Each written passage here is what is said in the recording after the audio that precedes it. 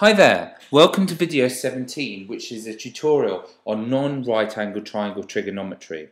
I would have expected you'd have done videos 15 and 16 on right angle trigonometry, and now we're moving towards the grade A and A star material in unit 3.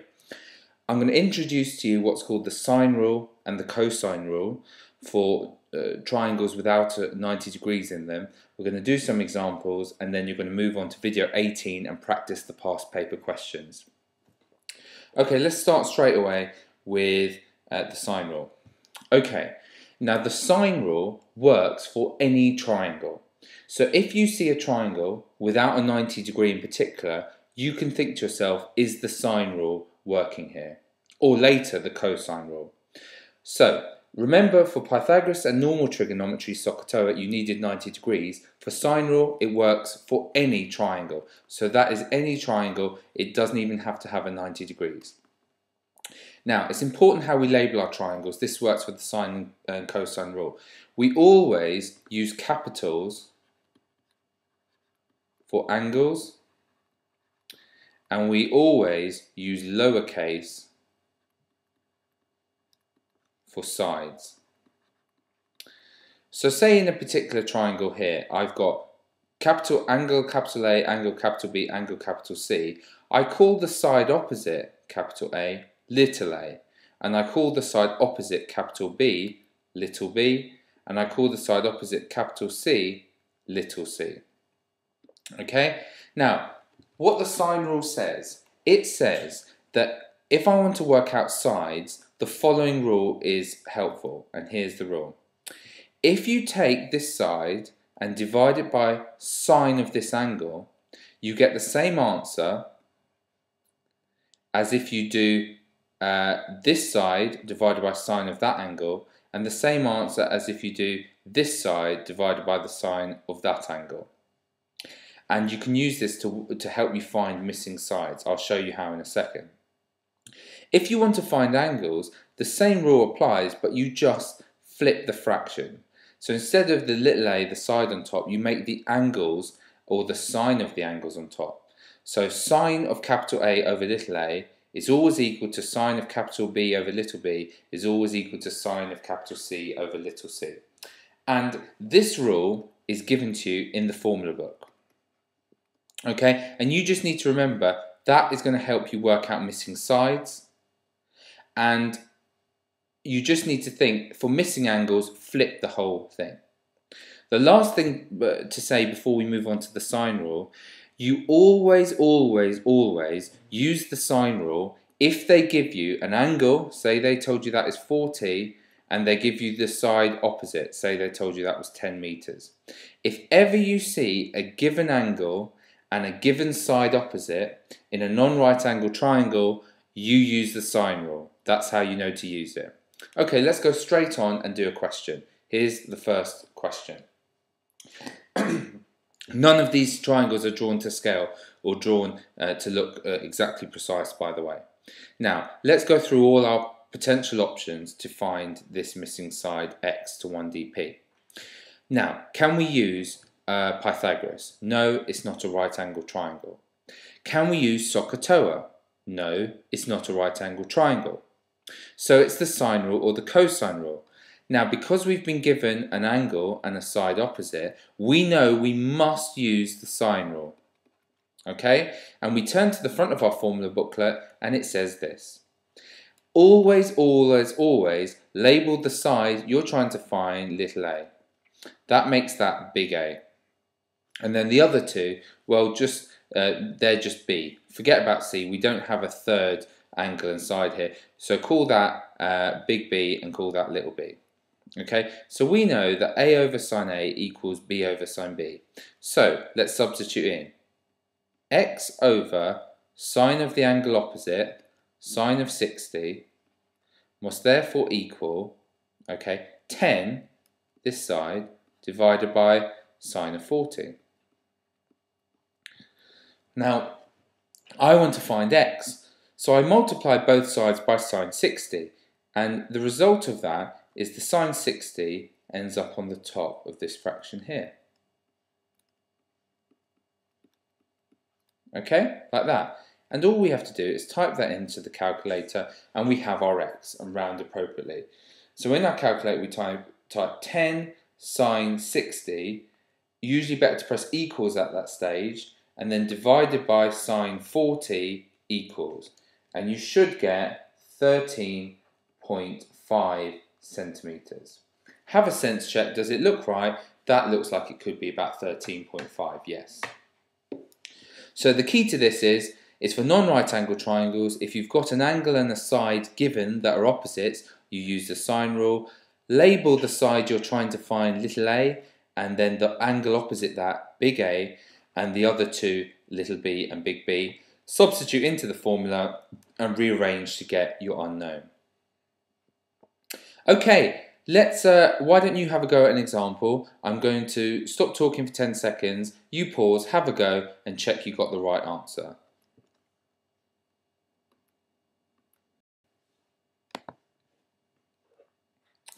And the answer to this question then, to one decimal place, was as follows.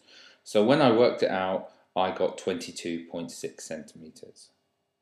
Okay, let's try another question. Here we go. This time I'm going to use the sine rule to find an angle, not a side. Now let's think of all the options available to us. Can we use Pythagoras? Well, no, it's not a right angle triangle, and that doesn't find angles anyway. Could we use trigonometry, SOHCAHTOA I mean? Well, no, this is not a right angle triangle, doesn't look like it, so no. So it's the sine rule or the cosine rule. Now because we have that length and that angle given and they are opposite, we know for a fact we should use the sine rule. Okay, so we're going to use the sine rule. Now label the angle you're trying to find capital A. Then the side opposite is little a, and then the other two, well, this angle must be capital B and this must be little b. Okay, substituting in, we just care about this part really. This is in the formula booklet. We would therefore say that sine of the angle, okay, divided by 10 must equal sine of this angle, sine 60, divided by 20.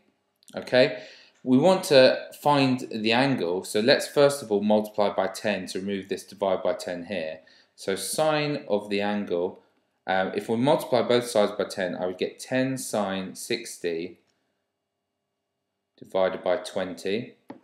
Okay, and tap that in the calculator, that would give me 10 sine 60 equals, divided by 20, you would get 0.433. Now careful here, there's one extra step here. That is sine of the angle. To get the angle, you inverse sine that number you just found. So you inverse sine 0.433. Advanced users on the calculator would inverse sine the answer that your calculator has just worked out. So if you do that, you should get an angle of 25.7 degrees. 25.7 degrees. Okay? So just like before, we're using the sine rule, but we are using the flipped version of the sine rule. This particular one actually wasn't given in the formula booklet, but because you're finding an angle, you flip the one in the formula booklet and use that. You rearrange to get sine theta. To get theta, you work out the inverse sine of that number. Okay, have a go at a question yourself, and in 10 seconds I'll go through the answer.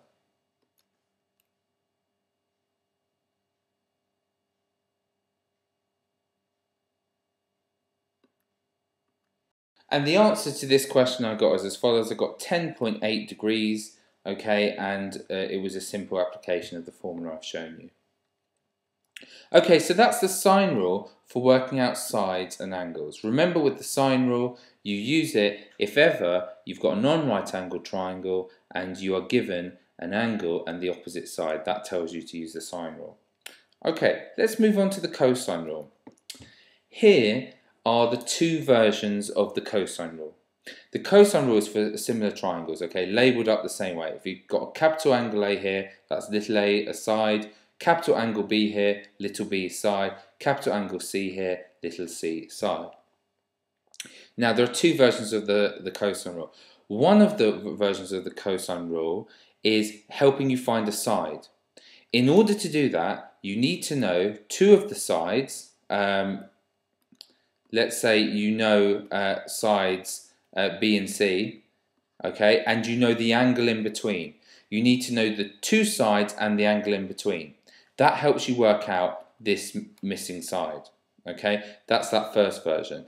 The second version is if you are happen to be told all three sides. If you are told all three sides, okay, then you can work out any of the angles. You can work any of the angles if you know three sides, and here are the formulas for them. Okay, now this formula is given to you in the formula booklet, this is not. Okay, so firstly, just before we move on to using these, I want to show you how to get from one formula to the other. Now, this is given in the formula booklet to find a side, okay? So all you've got to do is be able to label your triangle correctly and substitute in, and you'll get the answer to the cosine rule each time. This is not in the formula booklet, how to find an angle, okay? Now this equation here is just that equation or formula rearranged. So I need to show you how to get from here to here so you can remember. So let's look at the formula we're given in the formula booklet. Here it is, okay? How do we get, this is, remember, if you want to work out a side, and this is for working out an angle. So how do you get from one to the other? Well, really, this is a rearrangement of that. Now, those confident with algebra, that's a very easy operation. For those who are coming from the foundation side of things, this might be quite hard. So I'll just show you a way to remember it. Effectively, the a squared and the 2bc cos a get swapped. Okay, these get swapped like that. Right? So going back here, that was over here before. I've just swapped them round, keeping everything else the same. Okay, and then I just take the 2bc and I divide both sides by 2bc to get this formula here. So let's go back to the original to see how I could possibly get that on my own. I start off there in the formula booklet. Okay, I want to make cos A the subject of the formula. So really what I do is I take the 2bc cos A that side and take the a squared that side and keep the b squared plus c squared there, and then I divide both sides by the 2bc and I get my formula. Okay, and here is the formula that's not in the formula booklet, but now I hopefully can get. Okay, anyway, let's go on to applying these formulas, and I want to show you the easy way of doing that. So far we just know formulas, we have no idea how to use them. Here we go. Here's a question. It says find this here. Now, go through the usual protocol. Could it be Pythagoras? No, it's not a right angle triangle. Could it be SOHCAHTOA? No, it's not a right angle triangle. Could it be the sine rule? No, because you're not given an angle and the side opposite. It must be, by default, the cosine rule. It has to be. Now, you always label the side you're trying to find little a. I don't care if they call it X, Y, Z, B, Jim, or whatever, you call it little a. And that helps you label the rest of your triangle. The angle opposite is therefore big A. And the two other sides, well, it doesn't matter what you can call them. That could be B, that could be C, or the other way around. It doesn't matter. And you substitute into the formula given in the formula booklet. So, a squared must equal b squared plus c squared, so 17 squared plus 12 squared, okay, minus 2 times b, which is 17, times c, which is 12, and times cos of the angle 47, okay? And if you work all that out, it gives you a squared. So on your calculator, practice getting the right answer as I'm getting here. So 17 squared plus 12 squared minus 2 times 17 times 12 times cos 47. And with a bit of luck, you should get 154.74 odd. But that's a squared. They want you to find the length, so you square root it. So a is the square root of the answer button in your calculator, or the square root of 154.74, and you should get 12.44 centimeters. Does it look reasonable? Yeah, it looks pretty reasonable. And there you go, simple as that. So decide what rule you're using, label the side you're trying to find little a, the other two b and c in any order, and substitute into the cosine rule and square root, and you get your answer. Okay, I'd like you to have a go at one yourself. Have a look at the next slide, pause the video, have a go, and in 10 seconds I'll go through.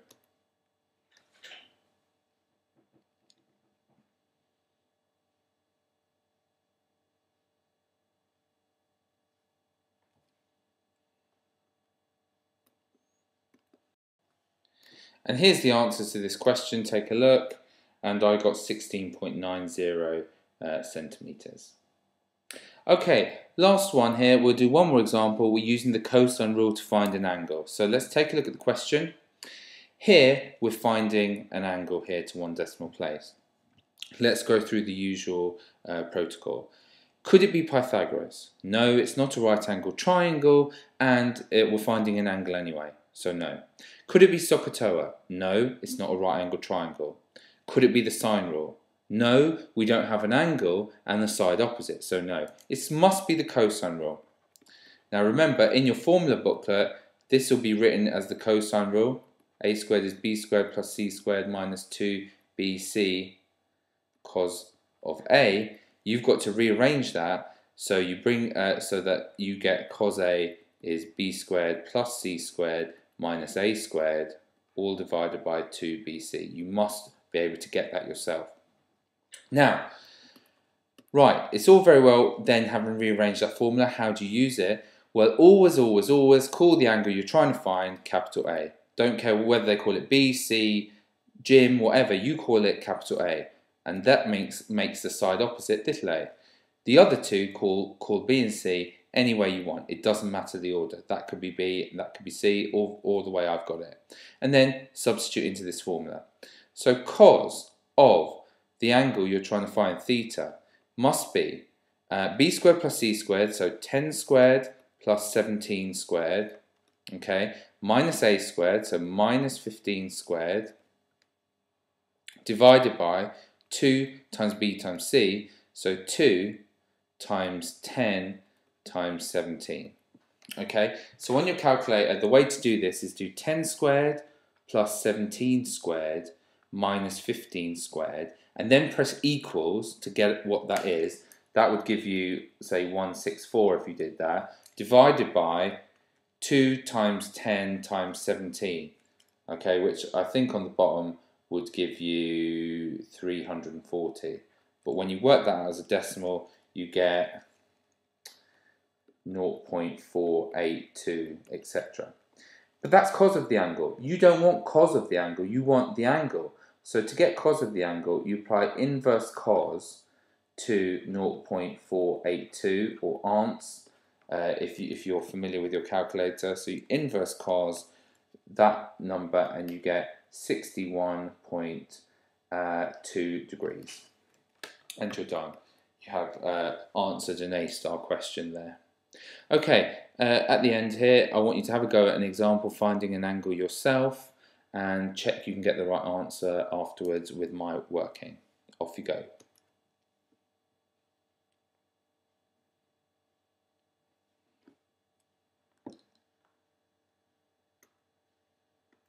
And here's the answer I got to that last question there. I got 86.1 degrees.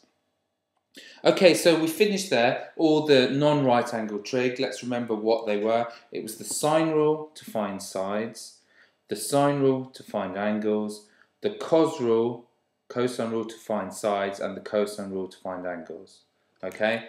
And it was applying the various formulas and how you label them. So just to say again how to do it, if ever you see an angle and the side opposite, you use the sine rule. If you don't see that and it's a non-right angle triangle, you're thinking the cosine rule. The cosine rule usually comes into play if you have two sides and the angle in between, or if you have three sides.